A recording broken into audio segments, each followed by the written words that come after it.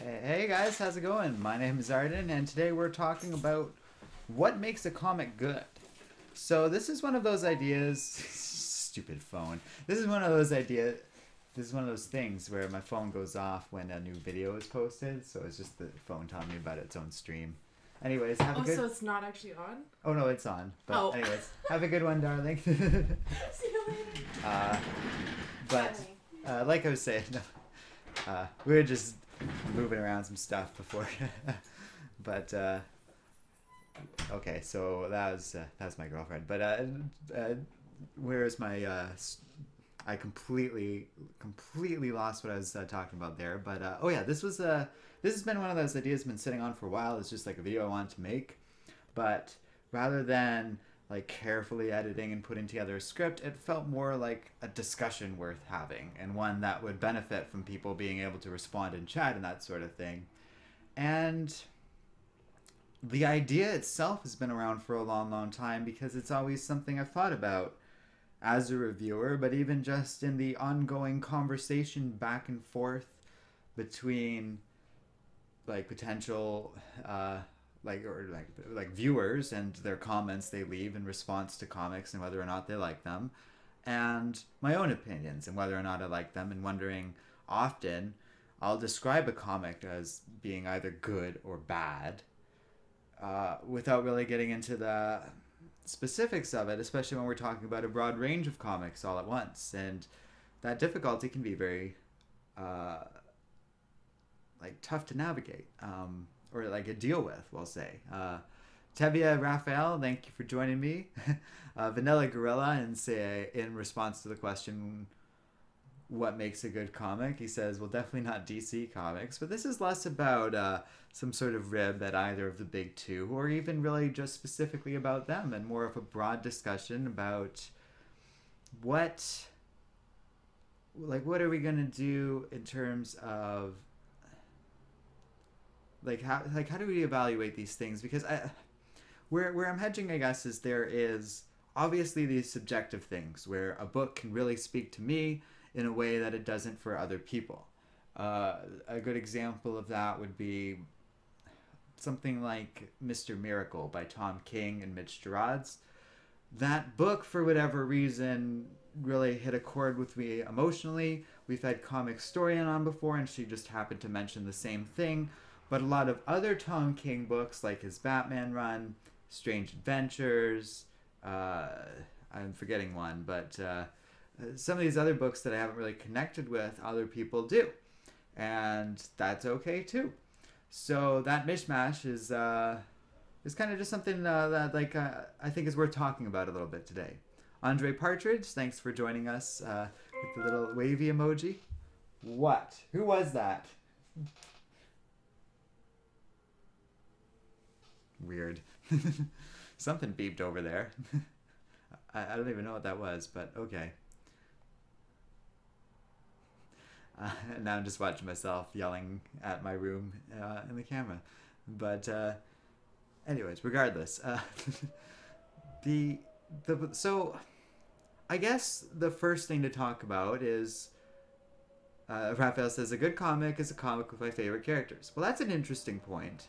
I was going to say the first thing to talk about is art, but maybe let's start on Raphael's point instead.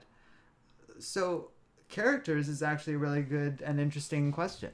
A good character can keep you reading into a book and invested in it, and even if a book doesn't technically have much to its individual issue, there's a lot of series I've read where we have like 100 issues. Raphael says, I just noticed the window. So what it is just sheer light exposure. Those are big windows that go up a lot taller than you guys realize, right up to that ceiling there. So there's a lot of light coming in. I like it, just this heavenly abyss, and then like the happy little chime came from it.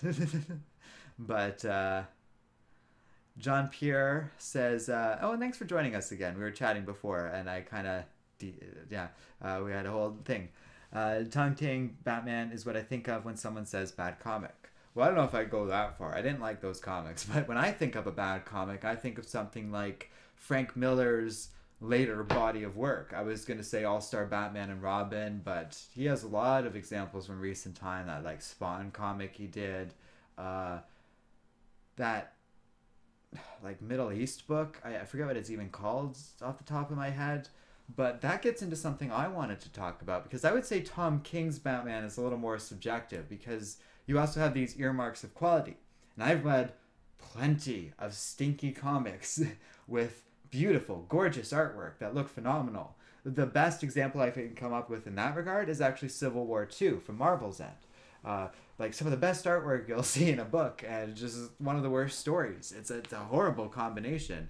And so one could argue a story's more important, but then you also have bad comics where the story's fine, but the artwork is really bad and rough or rushed or any number of other things. Sometimes there's printing errors.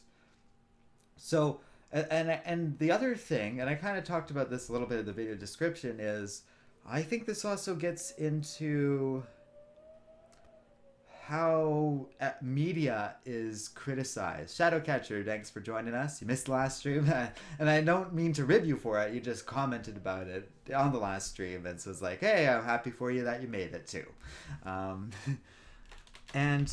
what I was saying is, before I read your comments, because it might be worth getting this out first, there's plenty of excellent critics out there. I think you look at film reviewers like Red Letter Media, and I think they sort of can navigate authentic criticism with entertaining content. And then you look at something like CinemaSins, and they don't really call themselves criticism, but a lot of people will kind of take that approach and just point out plot holes. But I would argue some of my favorite movies, books, comics are full of plot holes. I would say a plot hole is less important than if it's a bad comic, you're going to notice those plot holes a lot more. So the good or badness kind of gets beyond how criticism is typically discussed in a lot of things. And I actually see this, not to call anyone out specifically because I wouldn't be able to, but just generally in comments, I do see from time to time people kind of make that mistake and identifies a story as good or bad, or a movie or whatever, simply on the grounds of, well, it did X, Y, and Z, and this didn't make perfect sense, or it didn't explain everything along the way, and so it wasn't good. But then I look at something or think of something like David Lynch's Twin Peaks or his body of work, and it's like, well, those things are full of plot holes and unexplained bits that are deliberately there for people to sort of cobble together. And you don't need David Lynch to do that. There's, we were watching Studio Ghibli, Princess Mononoke, and there's a lot of stuff where it's like, well, they don't need to explain everything along the way because it's entertaining and beautifully animated, which carries it. So, well, let's go into comments before we move on to some other, whatever I was getting at there. Andre says, in my opinion, what makes a good comic is when you have a chance to tell an impactful story that both resonates with the problems of everyday people while also inspiring them to be better people as well. Well, damn. I would say that is like dead on for a superhero, like a traditional superhero comic. But the only caveat I have there is you do sometimes have, especially in the more indie world, kind of books that aren't necessarily focusing on protagonists that are good people. And then you have stuff with non-traditional forms of narration where it doesn't necessarily have inspirational figures. And those could be excellent comics. And you can even have a superhero book from Marvel or DC, like The Punisher or something like that, where the morality is far more gray. Suicide Squad's a good, especially the early pre-New 52 style Suicide Squad stuff can really get into that a little bit, which I like. So I don't disagree with Andre Partridge, and I definitely think the impactful story that resonates with the problems, or just even not the problems of everyday people, but just resonates in some way with everyday people. I think part of the issue and part of the reason why it's a debate, but also part of the fun of comics or media, like fiction in general, is we can talk about these things. You're talking about November. To be fair, there's a little bit more than just like mustache. Okay, well, yeah. We'll see how it goes. I've just stopped shaving. Tevia says, Bendis Superman is what I think of as a terrible comic with a terrible story that destroyed the Superman family. So I hate the Bendis Superman books too, but again, that kind of gets into, well, like, the art is competent and the story is well structured. There aren't a ton of plot holes, but the larger context of the narrative does kind of make it bad because it's enormously less, and it kind of gets into what Andre was saying. Like, I don't connect with the Superman of Brian Michael Bendis compared to the writer who came before with Dan Jurgens, and I think it was Tomasi doing Superman with him. But I am kind of with people on that like it is a bad comic. It's just, it gets into what the discussion is today, is there's all these different things. I really do believe on the farthest extreme. So I'm gonna move this over a bit so I can do this. We have on this end, we're going to create an imaginary scale from here to here. I could even draw this out live with you guys, but we don't need to. On the far end here, I think we have objectively bad content. Your late era Frank Miller's, some of your Mark Millar books, stuff that just, to anyone who lives in our culture and agrees to certain basic norms and principles around storytelling, are just bad. Stuff like shoving bombs up of wombs just for the sake of shock value, bad. I can't put into definitive terms where that starts and ends, because you just kind of know it when you see it, but you do see it. And there are these comics that just end up on these, like infamous, because they end up on these worst of lists, including stuff we've put out, and everyone ends up talking about them. And I do think so. On the far end, we have that. Next up, we kind of... we're going in the wrong direction. Next up, we kind of have stuff where it's like, well, there's a lot of problems, and problems that people can't easily ignore, like sketchy art or something like that, but people can still find value in it, even if most people don't like it. And then from that point on in the scale, all the way up to stuff that I would argue even kind of gets into objectively good territory, which to me means stuff that like pushes the boundaries of what these like comics can do and tell, or just does something truly exceptional that no other book has done before. All these sort of things. So I was talking about Tom King stories, and there was one I was talking about that didn't connect to me. Heroes in Crisis, Tevye Smoka just mentioned. That feels like a pretty solid example of something kind of on this end of the scale. Right on the verge of being objectively bad. But again, it's like, well, if people connected with that, like, I don't want to stand in the way of it too much. And again, like, it has gorgeous artwork, and it becomes a frustrating thing. But I think to really get to here on my imaginary scale, where you're in the territory where it's like, well, if someone's saying it's bad or like completely without value, they're just being contrarian, you need to have both good art and good writing, because anything short of that immediately moves it farther and farther down the scale, where people have more stuff they can object to, and not nitpicky like stuff about the plot and such. Now, to be fair, I am guilty of nitpicking things, but it's something we kind of naturally do. When a story's bad, we start looking for reasons why we're not connecting with it, and if a story gives us lots of reasons, it's very easy to come up with them. I also think there's sort of like a threshold. So plot holes won't bother people for the most part, and like if it's bad, it'll get there. But also if a plot hole's too ridiculous, it'll go past that point. I'm gesturing a lot for this stream, I guess, because I don't have to deal with like the images over there or anything. I got the full set going. I'll read chat more in a sec, but I'm on a rant here, I guess. So my point being, I guess, like, because comics are this mixed art form, an objectively bad comic generally has bad art and bad writing, and an objectively good one has good art and good writing, and everything in between is this kind of subjective argument. And I would argue, as long as we aren't getting hostile with each other, it's open for debate. Tevye Smoka says, The Boys by Garth Ennis is extremely brutal and really not great, at least in my opinion.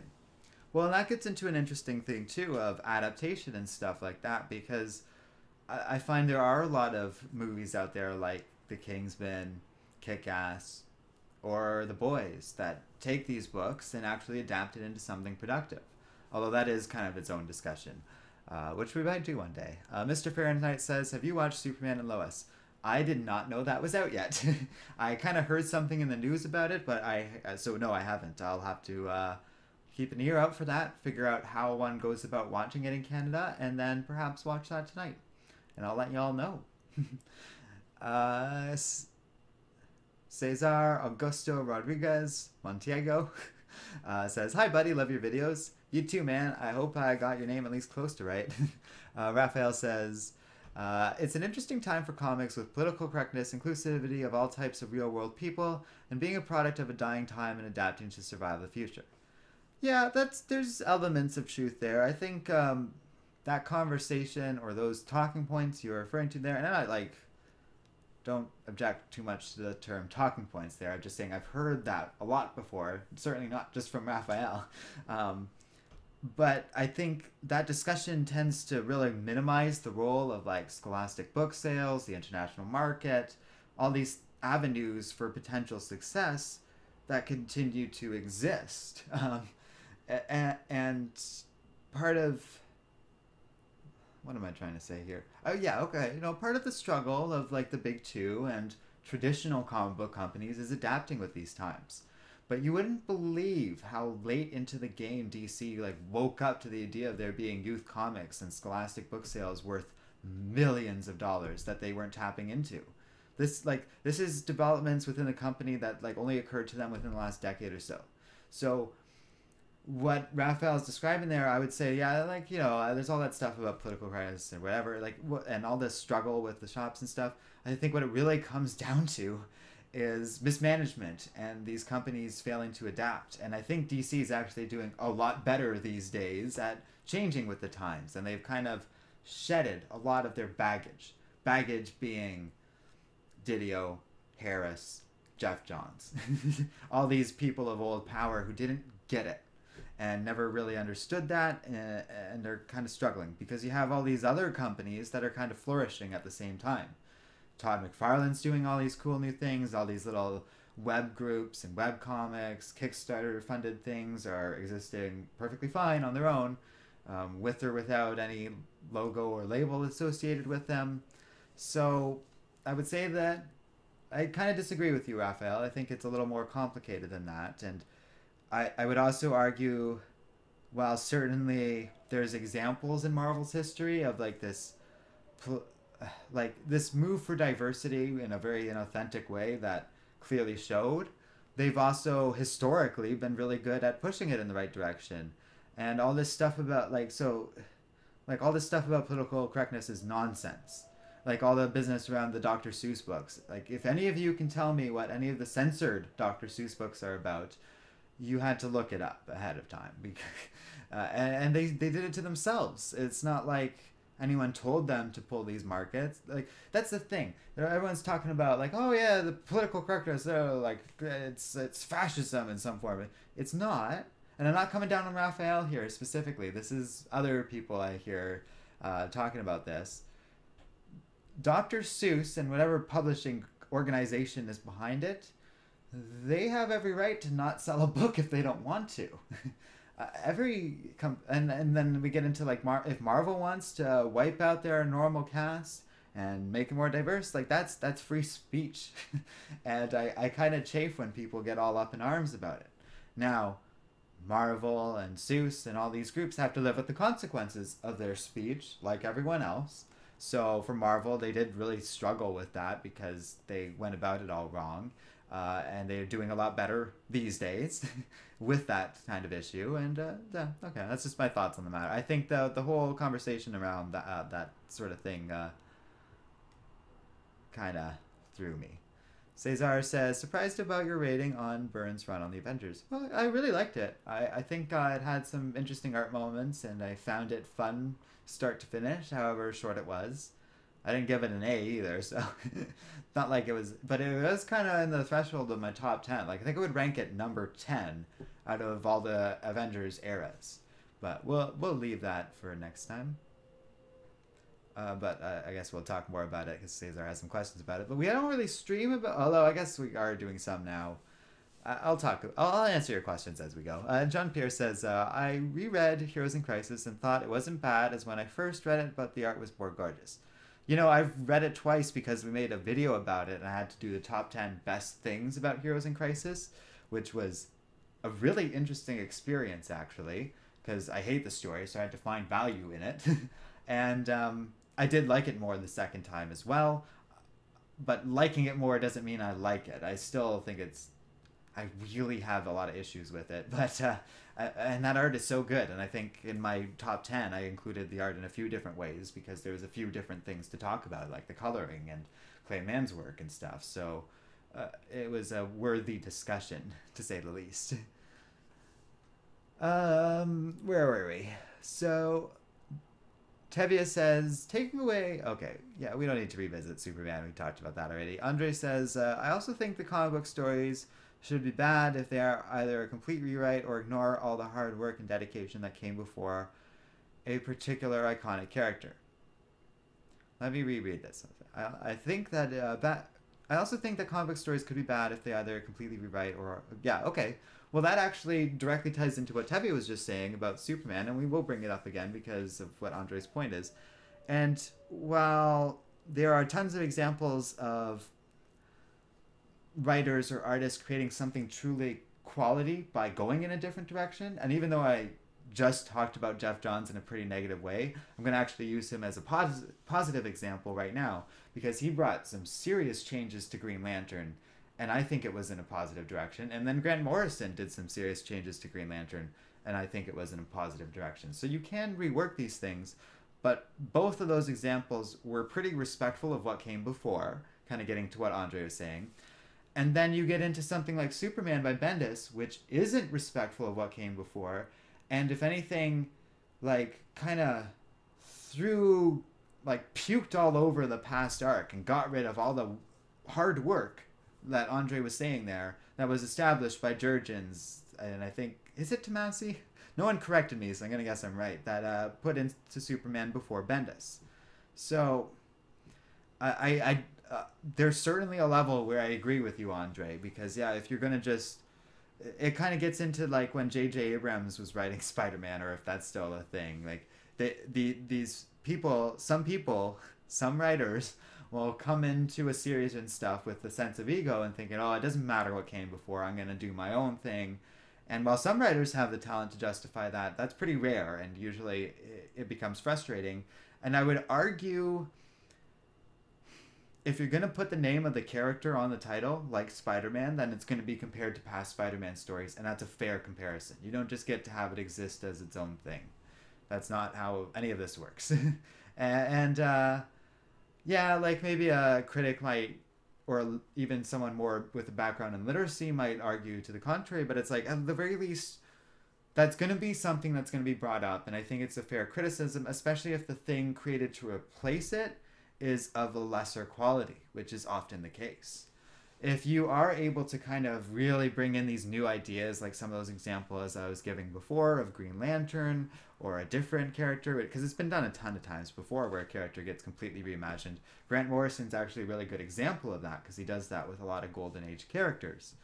And I'm not necessarily against that personally, especially because someone like Morrison is trying out new things and adding something to it with value. Jeff Johns is a good example of that to Green Lantern. There's a lot of people that hate what Jeff Johns did to Green Lantern, but I would argue there's tremendous value produced out of these stories, even if you don't particularly like the actual stories. There's a lot of cool characters and ideas created out of it, the Rainbow Corps and all that, and I'm not really against that.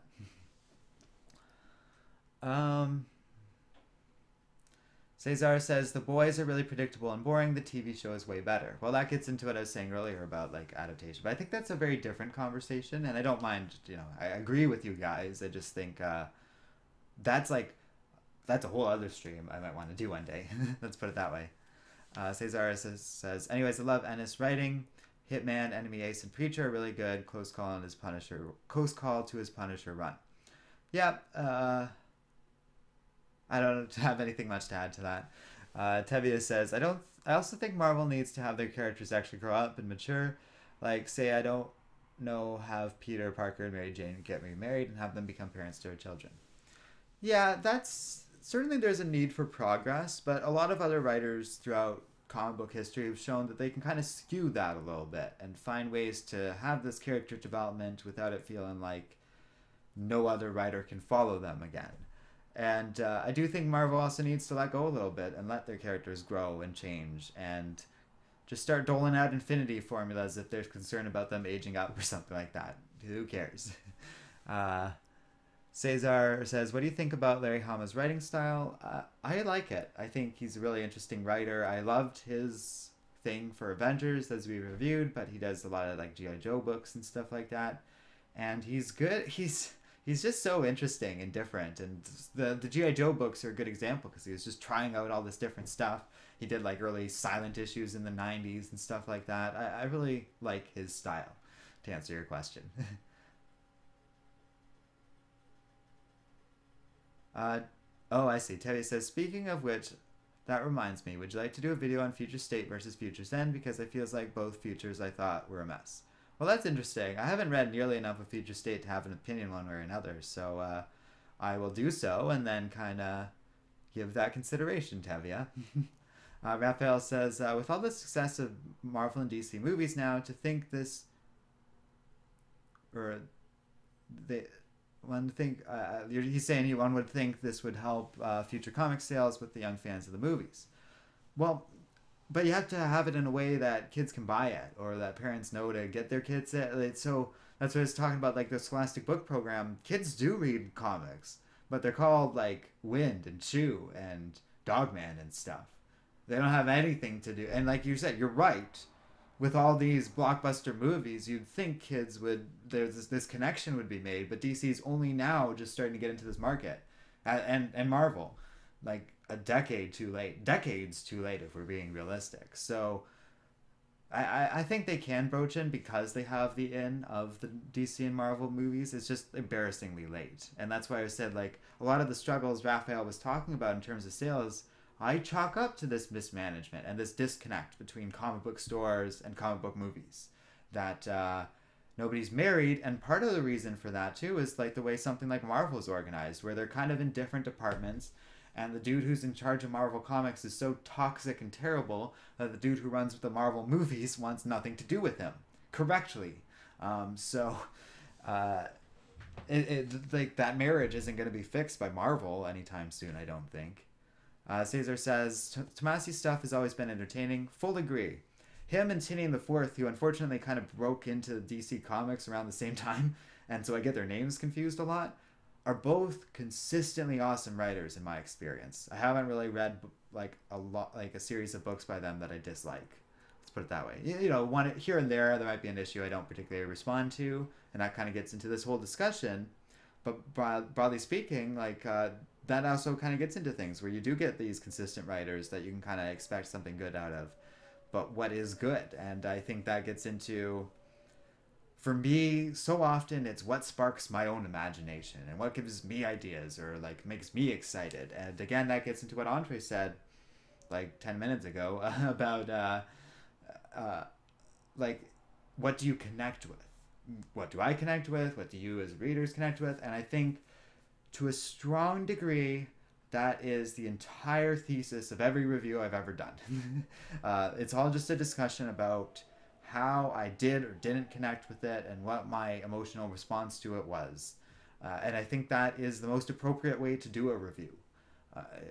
And we can, and sometimes, you know, the comic or the movie might do something interesting with structure or artwork that is worth talking about and interesting, and that might inform an opinion as to whether a book is good or bad. But I think what ultimately decides it is not necessarily art or writing or anything like that, but how all these things come together in forming a connection with the reader. And the way the world works, I don't think there's ever going to be like one perfect book that connects with everybody equally, and I don't think that's the way it should be, because like I said, this is a positive thing. There can be a discussion. Sorry, I read a question, but I'll go in order for now in chat.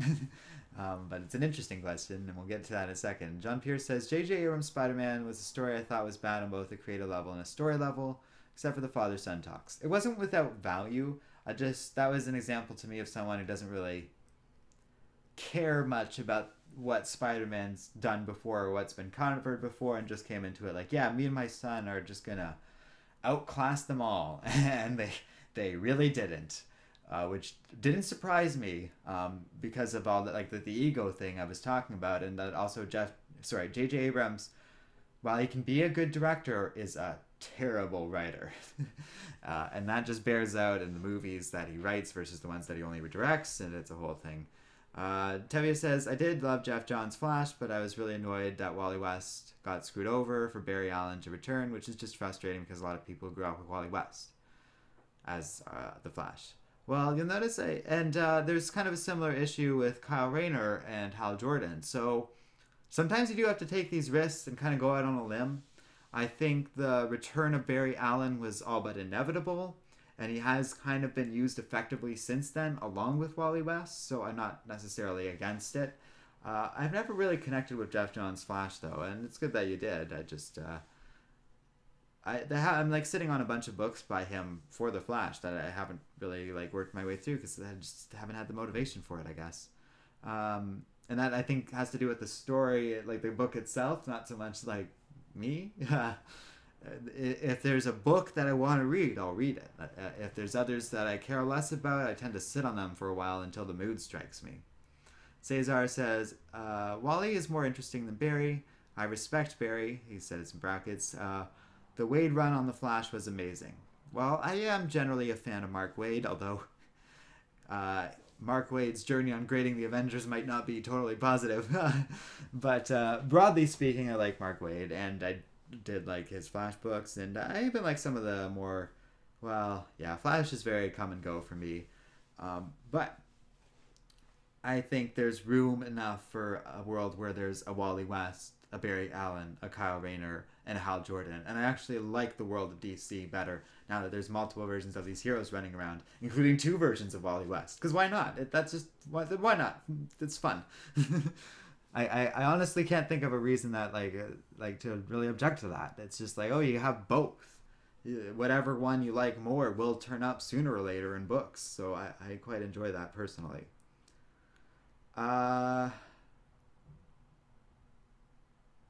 Yeah, okay, well, Cesar says same feelings for Kyle over Hal on Green Lantern, but I just said that. And then Raphael says, do you think you will be reading comics till your time comes? An interesting question I thought about before, so I'll just say, yeah. Well, I definitely don't want to be working my other job for the rest of my life necessarily. I don't really intend to stop making YouTube videos ever. I like doing this. I like reviewing comics and plan to just keep doing so in some form or another until I can't anymore, which is a grim thing to think about, but it's just, I like doing it. Andre says, I also think that both DC and Marvel, which is actually a very appropriate question for this stream, I feel. Andre says, I also think that both DC and Marvel often fail to utilize and capitalize on their lesser known but extremely fascinating characters, like Booster Gold, Baby Doll, or Great Lakes Avengers. In interesting ways. Yeah, Andre, I don't disagree. I think DC often makes that mistake in spite of efforts to move in that direction with stuff like 52. However, in their defense, we as a fan base also do that to them. I can, without me having to even look at sales charts, although the sales charts bear this out too, anything with a big name on it, like Batman, Spider-Man, Superman, that sort of thing, is much more likely to get views and attention, comments, and discussion than something obscure. To be honest, I'm surprised this video has had a big audience and a healthy discussion in the stream, because I wasn't sure. It wasn't really a specific topic around any specific characters, and I kind of just decided to put Crystal on the thumbnail for some reason. So, and I didn't really have anything in mind with her when I had it on there. It's just some artwork I had lying around from the 90s Avengers stuff and just went with it. But, yeah.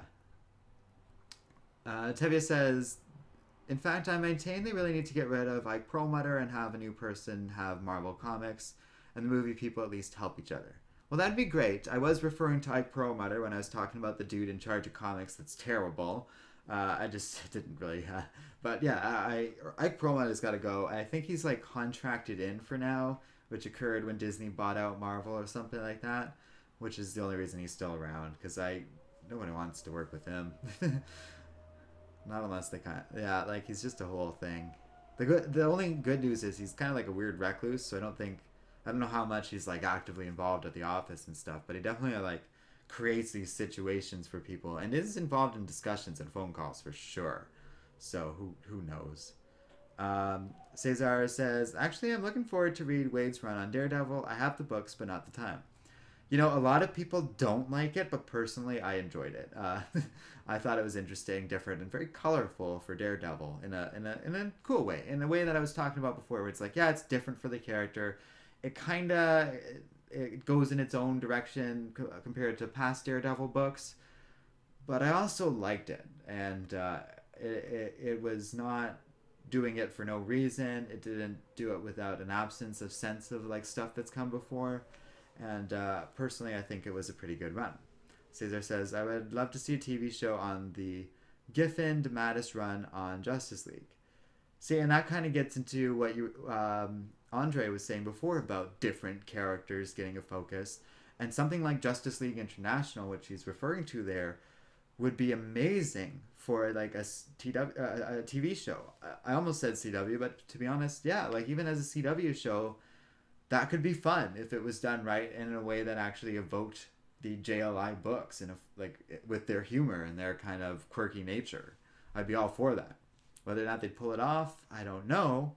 However, Legends of Tomorrow is kind of that tone, and I would argue it's one of CW's better superhero shows because of it. Like they're willing to just go places and be weird and funny and goofy, and I maintain that show's better because of it. And that kind of gets into what I was saying before about like, I think the thing about pushing boundaries, it's not that stories have to do it. When they do that, they get people excited and emotionally invested, especially like including me. And I think that's what stories do as well, is they push our ideas and push the envelope so that new stuff can be explored. When I was a kid, the phrase like push the envelope was always treated like a bad thing, but I don't believe that to be so. I think trying new things is a key part of getting people emotionally invested and liking stories. I'm trying to maintain sort of a central thesis around this video, I guess, so that there is kind of an answer. I don't love the kind of blanket discussions where I'm just sort of throwing it out there. It's like, no, I think we collectively, me and the lovely people in chat, are kind of arriving at answers and a sense of what makes a comic good and bad. Because I think there is, it's not objective, but it is something we can objectively draw around these subjective terms. Because it is subjective whether or not you connect with something, but we can talk about that in objective terms about, well, that will often dictate whether or not people like a book more than any other factor. And that's just kind of me doing its own thing. Light One Film says, what are good comics for a beginner to get into comics? I like Marvel and DC. Well, I think I'd have to do some research on this, but I feel as though it's so complicated because it's just been going on for years and years. And sometimes the best thing to do is just pick a series that people like and recommend to you and just stick with it and run your way through it. Personally, like, my instinct was to tell you, well, like, I started by reading some Alan Moore graphic novels, and then I got into stuff like Ultimate Spider-Man and just read through the whole thing. And that was a solid introduction to Spider-Man comics. I kind of went through all the Ultimate comics because that was like a good, okay, here's a smaller, more limited run of a shared universe that is kind of like a rough approximation of the main Marvel comics, so then you can kind of graduate your way into Marvel comics and start more rapidly catching up there. I found that very effective for me. I don't know if that's true for everyone else, though, and that might not be the best way to do it.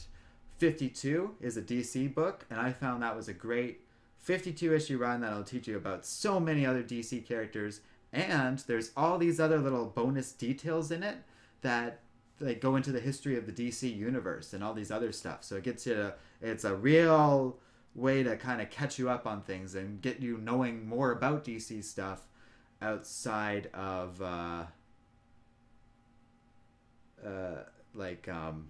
oh shoot, what was I trying to say? I read something in chat and got distracted. 52 gets you kind of outside of the big three, like Superman, Batman, and Wonder Woman, because they're not around for that story. And it even gets you past like major Justice League characters, so you start learning more about characters like Steel and the Question, cool, interesting characters like what Andre was talking about. Unfortunately, it's not a good representation of comics as like DC Comics as a whole, but it kind of gets you more motivated in that direction. And then I'm sure people will also be giving stuff in chat because I've lost track of the original comment and chat's kind of flying by me now. So I'm just going to read comments as best I can. But hopefully that kind of gives you at least some starting points. Also, Google it. That's kind of a rude thing to say, but like there's so many great little guides and lists for getting you started on things like that. And I do want to make a video along those lines at some point in the future where it's like these are the 10 best books that I've identified over time. I don't really like that.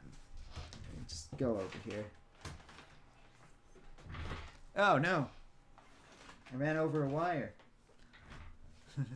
There we go. I just want to be a little more centered in frame because I keep gesturing.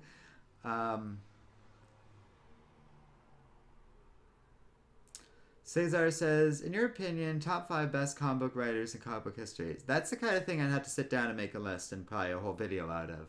But sure, here. I will indulge you and write it down as a future thing to do. But we're going to do 10.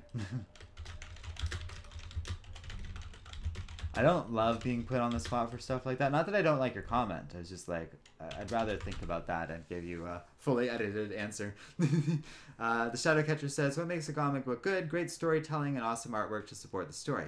Well, that's definitely part of it. And like I said, that's almost like a prerequisite for being like an objectively good comic. But you can kind of skew that a little bit and have a really interesting comic with like not the best artwork in the world, or a really cool looking comic with some rough bits of writing here and there that one almost overlooks because the writing's so interesting. That's actually why I like Terry Kavanagh's Avengers so much on Grading the Avengers. Even though the plot and a lot of people don't like the story for those books, it's like, I don't really care. I just like the artwork so much. It almost doesn't matter to me.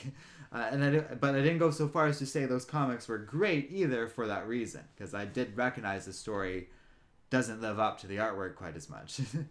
Tevi says, and another example I can think of making a terrible comic is making a story not make any sense, like the New 52. Well, that kind of gets into stuff I was saying about like the threshold of plot holes. Like at a certain point, a plot hole is so egregious that even if people like a story, they can't help but notice the plot hole and basically have to start making excuses for it, even if they like the story. And that is interesting. Cesar agrees with Shadowcatcher, and like I certainly think that's a fundamental element of it. I just think those fundamental elements are key for people connecting with the story. You need a story that looks like, you need it for a comic, you need something that looks good and makes sense and reads well in order to connect with it. So that's why I was just like, I'm bringing it all back to this because I really do think that is the most fundamental core part of a story. The most important thing is whether or not it makes that connection. Because you can have a comic with good writing and good art, but if you don't make that connection, it's not going to be one of your favorites. It's not going to be one of my favorites, and it's not going to get talked about. And that's difficult. That's the challenge of someone being a writer. Bucket Think Tank says, I like a glorious train wreck, if anything, when it comes to stories. If a story crashes and burns, I like to see at least something of value in it. Tom King's Batman felt like a glorious wreck at times. Well, that's interesting, and that's almost a whole other thing. The so bad it's good kind of thing. And that, I would argue, actually isn't in the objectively bad territory. It's close to it, though. It's like an inch away from it. And it's like there's just enough that you can kind of enjoy it. I mentioned Red Letter Media before. They like watching bad B movies, and that's the whole point of their Best of the Worst series, is talking about those things and kind of like vicariously enjoying it. But I would argue that's a bit different than what we're talking about today. They don't really connect with those stories emotionally, but as a part of a shared social experience, they're vicariously enjoying it. I also kind of like reviewing bad comics on here sometimes because it's fun, and I do sometimes get a little excited when I read a book that's just spectacularly bad that I know I get to tear apart online, because there is something fun about us all collectively as a little group hating on something. It's very human, and I don't think there's anything wrong with it as long as we don't use that as a reason to harass anybody. For example, we can all hate One More Day, but that doesn't give us license to harass Joe Quesada. Joe Quesada is an adult that can handle it, but he doesn't deserve that kind of treatment. And nobody does working in the comic book industry, especially when they're putting their heart and soul into these things. So navigating that's important too. Comic Book Fan Gaming says, you should try Transformers 2019 comic. It rebooted the Transformers. It's really great. We did recently review a Transformers series, the one that crossed over with the Terminator, and I loved it. So we can check out more Transformers books in the future. Yeah, while I have my list of stuff to do, I'll add that to it. You're going to write more Transformers books. Oops. There we go.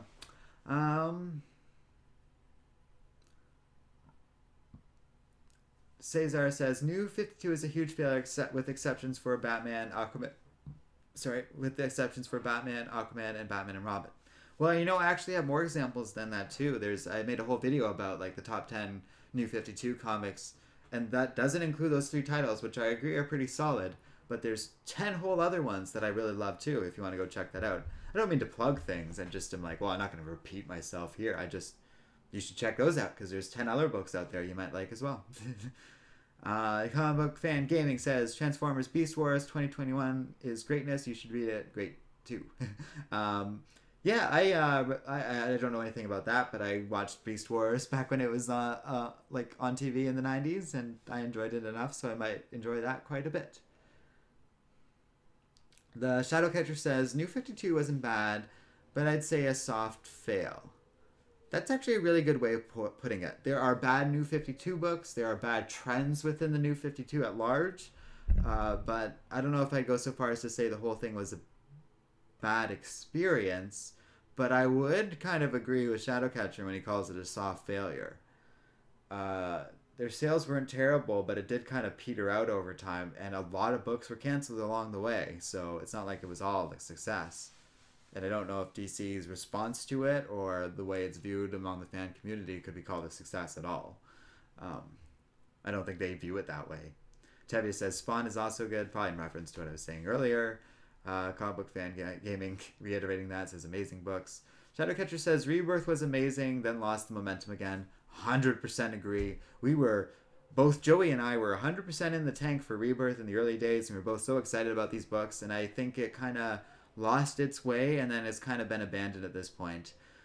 But so far, I'm optimistic about it. Tevye says, then it got destroyed by Dan Didio. Kind of, yeah. Cesar says, I tried Spawn, and I didn't like it, to be honest, but I like Capullo's artwork. Well, Greg Capullo's a cool as hell artist, and a stand-up dude, because I've actually met him, and he's awesome. Spawn, and I got to interview Capullo. He was very supportive, because that was one of the first interviews I ever did with any comic booky person, and unfortunately that's not available online for technical reasons, so yeah. But he was a really cool dude, and I definitely recommend any book by him. Spawn, though, I would say is definitely either an acquired taste or not for everyone. It's both. It's kind of an acquired taste, and it's not for everyone, so I wouldn't feel bad if you didn't connect with it. Like, that's fine. It is what it is, its own thing, and not everyone will connect with it. I personally like Todd McFarlane and am supportive of his plans for the future of Spawn, though. Let's put it that way. Raphael's saying, I think like what you and everyone are saying in chat about like it kind of coming down to an emotional connection are correct, and I agree with you. I very much enjoy your discussion and you bringing in these things, though, Raphael, and I do appreciate it. I don't want to disagree with you too hard. I was more disagreeing with the broader thoughts behind what you were saying that I've heard other people say, to be clear. Because I appreciate you in chat as much as everyone. Carlos says, what are your thoughts on Dan Slott's Fantastic Four? I feel like that's an example of a comic that has so much potential, but it's so dull in certain places. I think that's a solid example of where you have like writing where it's hard to find anything where it's like, oh, this is what's wrong with it, and artwork where that's pretty excellent, but I don't really connect with it, and so it doesn't really become this huge part of my like pull list or anything like that, because I don't really connect with it. and I think, yeah, like Carlos is saying, like when he's saying, oh, it's dull in certain places, I kind of agree. It's like, well, yeah, like there's plenty of books out there that do have drier moments that I love, But with the Fantastic Four, I'm not making this connection, and I kind of lost interest in it over time, unfortunately. But I don't have a lot of love for Dan Slott either, because as Tevye says, Dan Slott's Spider-Man is so bad that could be used as a way to vent frustration. That's almost an example of it, because and when I was talking about stuff where it's like Clone Conspiracy by Dan Slott was a good example of something where I started reading it, and I got a little excited because I knew I would be able to just sit in front of a mic and rant for 20 minutes about how bad it is. And I did. Tevye says, New 52 Teen Titans and New 52 Superboy are both bad. Interestingly enough, I personally disagree. I didn't love either of those series, but I didn't hate either of them either. And I kind of like New 52 Teen Titans. Or at least Scott Lobdell's version. Once it got rebooted for DCU, no, not a fan. So it depends on what New 52 you're talking about. Raphael says, I also used to watch Beast Wars as a kid. I used to watch it before going to school in the morning. That's cool. Where I live, it played after school. That's kind of funny. Comic book fan says, personally for me, who's trying to work his own comic book, I feel every writer should have this mindset for comics. Do your own story, don't appeal to fan service. Yeah, definitely. I think once a writer starts catering to what they think fans want or what fans say they want, they are doing themselves a disservice, because often there's so many books that it's not like that I'll read and be like, well, I didn't know I wanted it until I read it, but this is amazing and I want it now. Sometimes a writer has to take the lead a little bit and kind of push things in their own direction. Comic book fan says, personally for me, who's trying to work on his own comic, I feel every writer should have this mindset. Oh wait, I just read that. Caesar says, Vendetti's Hackman run, did you like it? I love it.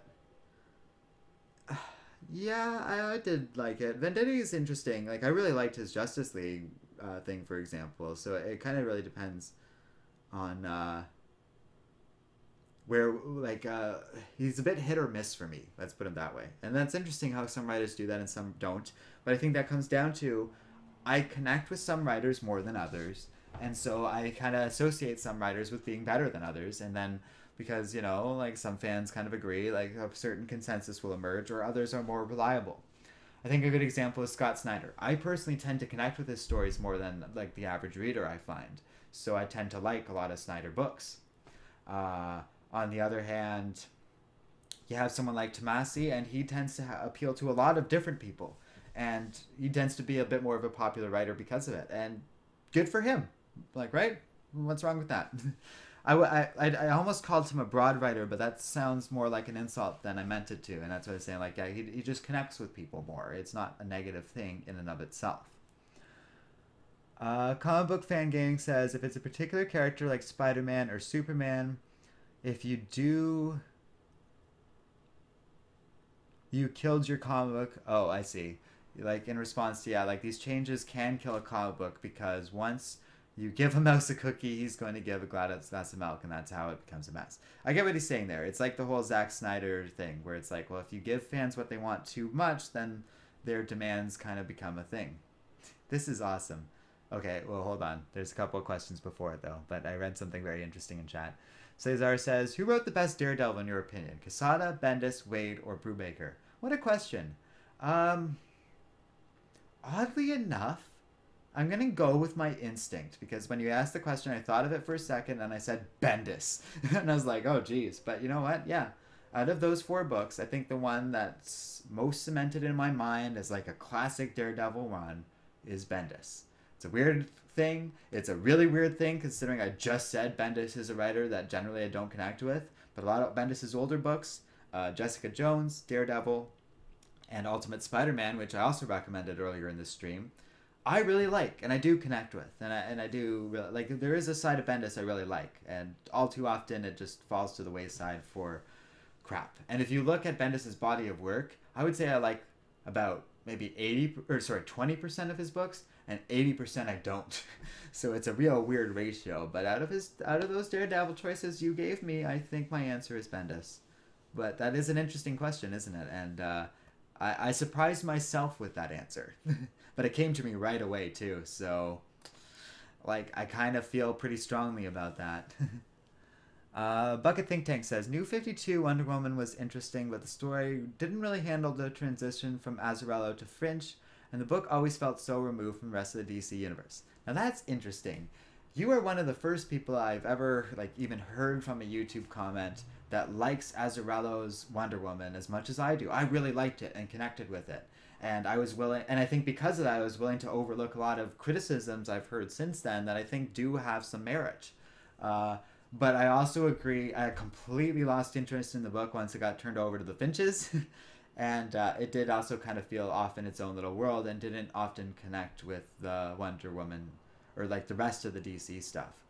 Since then, people have pulled stuff from Wonder Woman and been like, oh, look at all these like horrible gender things Azzarello put in that I really didn't pick up on the first time reading it. And I'd have to kind of revisit and see if it was really there. But personally, I thought Azzarello's Wonder Woman made her into such a strong character and also filled her little world up with all these interesting little like side characters.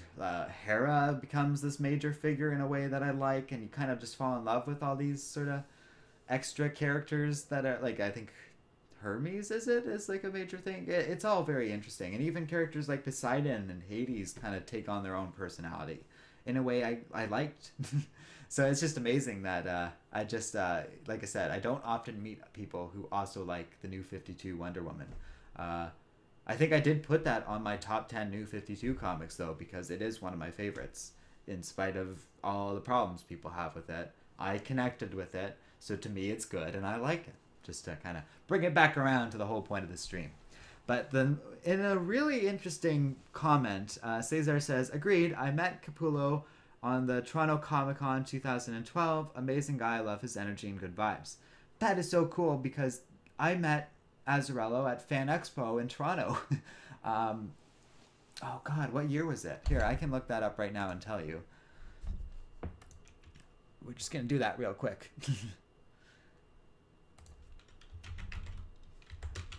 I met him. Oh, it's not showing up anymore. That's weird.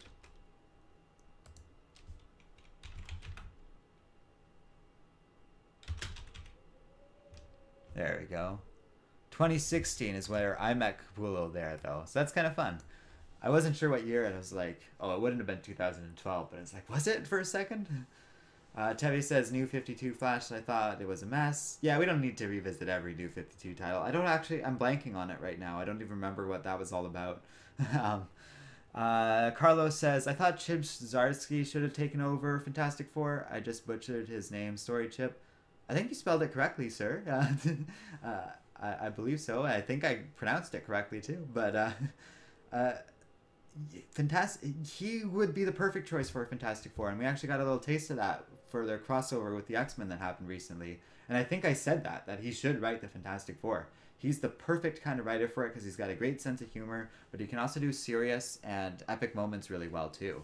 Zdarsky is one of my favorite contemporary writers, to be honest, at the moment. He's very reliable, I find. Well, okay, maybe not my favorite, but he is very reliable. Comic Book Fan says, I thought the New 52 Wonder Woman was great. Hey, okay, so we're not alone. That's great. I just find a lot of people dislike it. And there's nothing wrong with disliking it. I think it just comes down to if you don't connect with it, it doesn't work. But the whole idea of Wonder Woman becoming the god of war and this relationship she has with Ares, I thought was very interesting. And but some people hate that, for example. And I think it's whether or not you connect to that whole almost father-daughter relationship that's part of that story, we'll say. Raphael says, the comic book sales are not what they used to be. With the current success of WandaVision and the hype of Snyder Cut, should show the comic book industry what we want our heroes for life. There's some interesting points there. Yeah, I think that's a whole other thing too. I don't want to be like too down on it. It's just that's an interesting point. As for the comic book sales, yeah, that's complicated. But like I said, that isn't true if you factor in Scholastic. So it just becomes like, oh yeah, people aren't buying like Superman comics as much as they used to, but they're buying Chew instead, and that's all in DC. Same thing with like Amulet and that graphic novel series and stuff. So, you know. Cesar says, now with 90s Batman, in your opinion, who wrote it better, Dixon, Grant, or Munch? My personal favorite is Chuck Dixon. But those are three pretty solid choices you got there. And 90s Batman was pretty cool, in my opinion, from what I've read of it. I haven't read, like, the whole decade or anything like that, but there's a lot of gems in there. And from what we reviewed of that era for Batman, it's all been pretty awesome. For this channel, that is to say. Comic Book Fan says, I love Brian Michael Bendis' Marvel work, but his DC work, no thanks, that kills. Yeah, I'm right there with you. Or that kills me, he says. I get what you're saying there. Yeah, I 100% agree. It's, there's actually vast swaths of Brian Michael Bendis' Marvel work that I run, that I dislike too. But when he moved over to DC, it's been very unreliable, to the extent the only thing I really have liked out of him is Naomi. And a lot of people don't connect with that book and don't like it. And that gets into what I was saying. But I did connect with it, so I liked it. I hate to keep breaking it down like that, but that was the kind of central thesis of this stream, so I just kind of connect everything, because this is kind of like some sort of super review that's kind of like explaining my mindset and thought process behind all of my reviews, like I was saying earlier. And so I kind of want to show how it connects with everything. Like any discussion in the world of comics is this discussion, so this is all kind of related. Tevye says, New 52 Teen Titans by Scott Lobdell I thought was a mess. Well, there you go. We just disagree. And that's fine. I just weirdly connected with it when I read it. Or not connected with it. I thought it was a lot better than I thought it would be. Let's put it that way. But we'll get into it pretty heavily, because we're going to talk about it and other Teen Titans books in the future.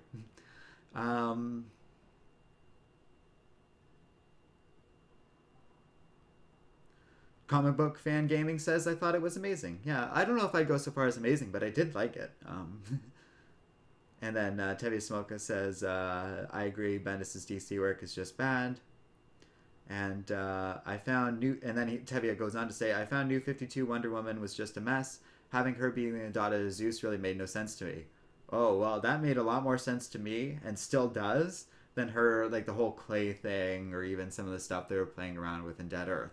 To be honest, that angle of it I liked better than most other iterations of Wonder Woman's origin.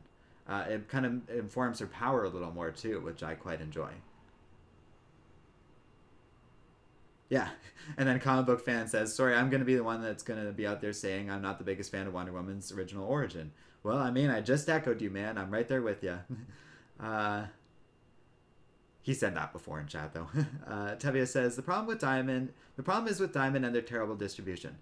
You know, I don't entirely disagree, and that's why I was kind of in support of DC breaking away with Diamond last year, and now other companies are considering that too. And I'm like, yeah, like screw Diamond. They have way too much power in this industry and cause a lot of these problems and lower sales that Raphael's referring to, because a big part of this issue is that, yeah, well, comic book sales, of course, they're not going to sell as much as they used to. They used to be sold in like convenience stores and stuff like that.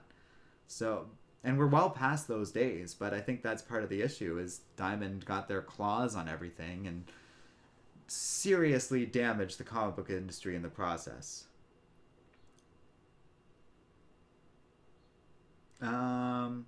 Cesar says, as a X-Men moderate fan, the Dark Phoenix and Days of Future Past are the best X-Men arcs, period, but Whedon, Hickman, and Morrison runs, in my opinion, were really good and entertaining. Yeah, I agree. I actually kind of take a lot more value in some of the current stuff going on with Hickman, and don't tend to defer as much to the Claremont days in comparison, but that's just me. Tevye says, question, how would you fix the New 52? Yeah, we don't need to revisit all that. Because fix is the wrong term. I think it really just kind of works into the best overall, what am I trying to say? It's not so much an issue of I don't know, I guess is my answer. Because Tevye is asking, how would I fix all this stuff with Superman and Superboy now? And it's like, well, I don't know if I because it's a little hacky just to like wave it all away with the wand and all the stuff Bendis did, but I hate all the stuff Bendis did. So like, to honestly answer your question, I don't know, and I would have to like sit down and think about it. And on that note, Cesar, like, he was asking for the top 5 top 5 worst comic book writers. Okay, here. Sorry, I thought you were asking the same question again, but you're asking something different. All right, I'll add both of these to the list, and then I'll give you a whole proper video to answer your question. How does that sound? Two whole proper videos at some point in the future. Tevia says, I personally like her being made of clay, at least in my opinion. Well, you know, and that really just is a subjective thing, and that doesn't get into the whole connective thing, because it's all just fanciful, magical nonsense. Well, that's why, like, when you were saying, oh, her being a daughter of Zeus makes no sense, I was like, well, the clay thing doesn't either. So I don't, like, you can't kind of, like, you know, I don't feel it's fair to criticize the Zeus thing as not making sense if you're going to support the clay thing, right? 616 Man says, I like the post-crisis DC Comics universe 1986 to 2011, and the post-Secret Wars Marvel universe 1985 to 2012. Well, fair enough. I personally kind of like that DC's kind of returning to pre-crisis, like, omniverse ideas, but to each their own. A good comic book fan says, for me, he can do good stories on DC, however, it's just if you give him the right character like Batman. That Batman universe that he did was great. I think he's referring to Bendis. Bucket Think Tank says, which is interesting. I haven't read Batman universe, so Bucket Think Tank says, I always found her being made from clay had nothing to do with her being Wonder Woman. Hey, that's fair, right? The whole clay thing just seems like some sort of incidental detail. Cesar says, yeah, post-crisis DC still being the best period. Agreeing with 616 dude from earlier. Comic Book Fan Gaming says, personally for me, I think comic books should go ahead into digital because not every comic book can do well on sales. Yeah, but like Stan Lee said this decades ago, where he's like, yeah, there's going to be room for the digital market, but there's nothing quite like holding a comic in your hands. And also, some people can't get or don't want digital. There's also all this... So, like, you don't own digital books in a certain way. Like, if those companies ever go bankrupt or something like that, your access to them is tentative at best. So, I don't hate it. And especially in the wake of the pandemic, when I started collecting more physical copies, in part because I could afford to do so, I definitely prefer it where I can. And there is something really nice about having a physical copy in your hand. So I think there is plenty of room for the digital marketplace, but I don't believe it'll ever fully replace it. And it's also a lot easier to be like, here's the book for you to physically try out yourself and to hand to a friend or something like that. That can't be replicated in the digital marketplace. Tevia says, call me crazy or call me insane. I personally would be all on board with Bendis on a question book because maybe he can do that character justice without screwing him up. Personally, I don't think that's a good fit. Although, well, maybe you're right, because I was suddenly thinking, well, he did a good job with Jessica Jones, so maybe if he evoked that and kind of did his own thing with the question, he just doesn't seem like the right type of writer for that particular character, in my opinion. Bucket Think Tank says, the most I've ever liked about Wonder Woman's origin is in the true Amazon, which to me felt like an origin that put her more in line with Green Lantern, Batman, and Superman. I haven't read that, so I'll have to check that out. Raphael says, so if DC and Marvel came to you and asked Arden, what do we need to connect to new comic book readers?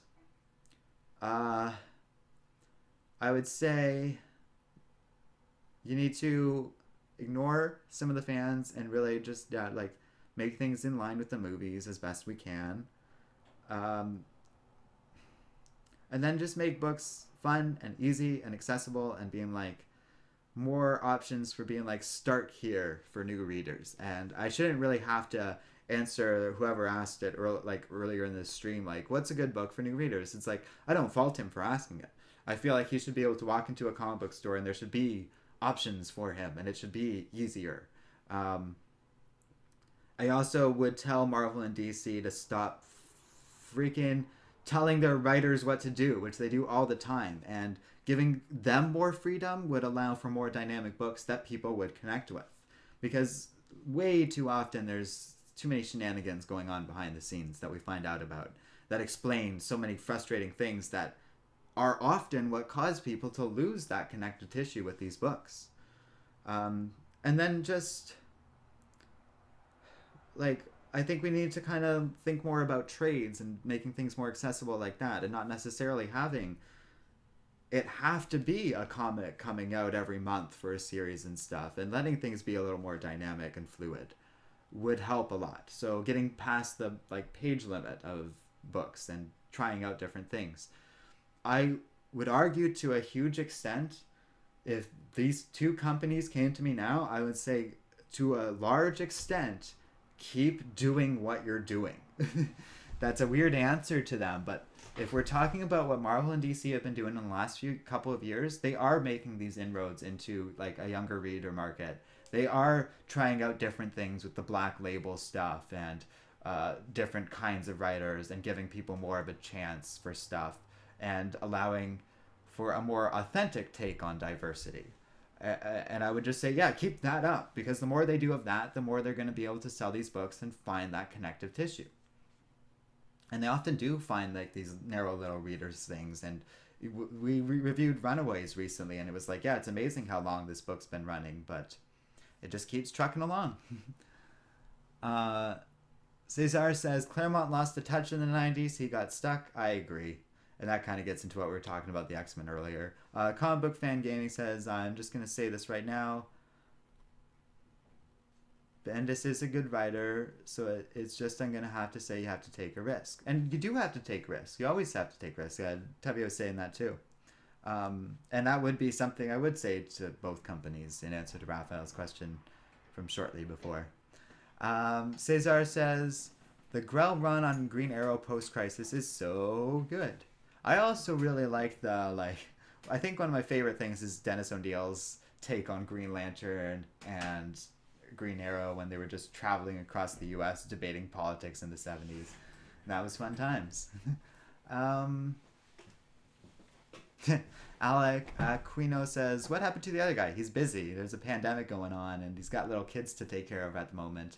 But Joey will be around, and we've talked a lot about maybe getting him on stream at some point in the future. He kind of has an open invitation for me to like host one of those little events for him or something if he wants to. But yeah, he's got real life things to worry about at the moment. But he's not gone, and does do a lot of stuff behind the scenes still. Tevia says, the question I was referring to was Scott Lobdell, New 52 Super... Oh, okay. No worries. That's interesting, though. So you're saying Lobdell should write the question? Oh, no, you said Bendis, so you're talking about the other writer from before. Well, that's still interesting. I don't know how much Lobdell should be writing comics at all anymore. Let's just put it that way. 616 Man says, the modern ages of comics from the mid-80s to early 2010s is pretty good time for me when I first got into comics, and I had a lot of mature tones and darker stuff around these times. You know, the thing about that is a lot of the like early 2000s books I revisit, and those are the like big formative ones for me that like I kind of got into as well, like that got me into books, and a lot of them don't hold up as well. And if we're being honest, and like you kind of get past your feelings of connection to these books and don't let oneself be turtled into a specific era, there are good books across all of comic book history, like including today. And I think it's important to kind of be like honest about that stuff and not let nostalgia rule supreme, because according to comments and viewers, like every time period under the sun is the golden age of comics, and when comics were worth reading, and those days are long gone, and they're not doing X, Y, and Z right, and everything's wrong in the present. It's very easy to quarterback all this stuff, but and I'm very guilty of that too, but I don't entirely love the people that just dismiss entire time periods. It's like, well, have you read like anything from Image in that time or what? Like, because it's like it's a little difficult to I don't know what to say other than it's a little difficult to take that opinion seriously, just because there's so much interesting stuff. You could take Marvel alone and be like, yeah, like they did amazing things in the last decade as much as they did bad stuff. not to be too rude, it's just stating my opinion. Zachariah, thanks for joining us. He's like, sorry I'm late, but we've been going for a really long time, so it's all good. Cesar says, Superman is a difficult character to write about. In your opinion, who will be the perfect writer for him? Plus, who will be the perfect artist for that writer? Oh, I don't know. You don't really know until you see it, right? I would like to see Stegman draw him. No, but you're asking what the perfect writer is. Like, I don't know that question. It's interesting and stuff, but yeah. Zachariah says, the Ultimates got me into comics because it felt like something new to the Ultimate Universe. That was me too with Ultimate Spider-Man, but just in recent times, then I came into the 616 comics. Yeah, and I was saying that earlier. That's a great way to kind of break into comics and sort of move into 616. But yeah. Okay, I feel like that's probably a pretty good discussion at this point, though, because now we're kind of bouncing all over the place in chat. People are trying to co-opt it with their own discussions, so I think we're good there. So thanks for watching, everybody.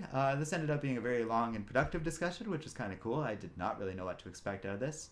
And hopefully you all enjoyed it, and maybe thought about how we, as the human race, evaluate fictional stories a little bit, because that's kind of what this stream was about. And I really do appreciate everyone chatting with me throughout this whole thing. It was a good discussion. Yeah.